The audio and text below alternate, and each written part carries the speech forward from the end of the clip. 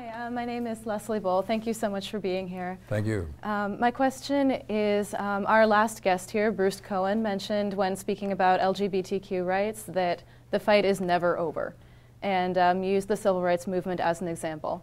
And I was just curious to hear your thoughts on the statement that the fight is never over and what you think the main area in civil rights we should be fighting for today is.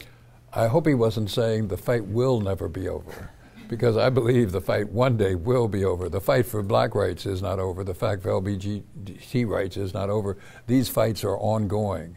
And while progress has been made in each of these two disparate fields of endeavor, gains have been made, victories have been won. This is not the same country today for anybody in either of these groups today as it was, say, 20, 30, 40 years ago. So changes has been made, and change is being made almost daily.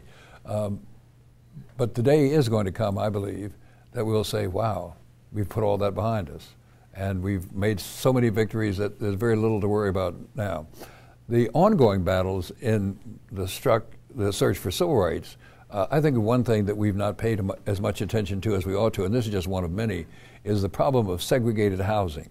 If you look around the United States, it's still a matter of fact, despite a recent report by a right-wing group in New York City, that racial segregation in housing had almost disappeared. First of all, it's not true. Secondly, it's pervasive.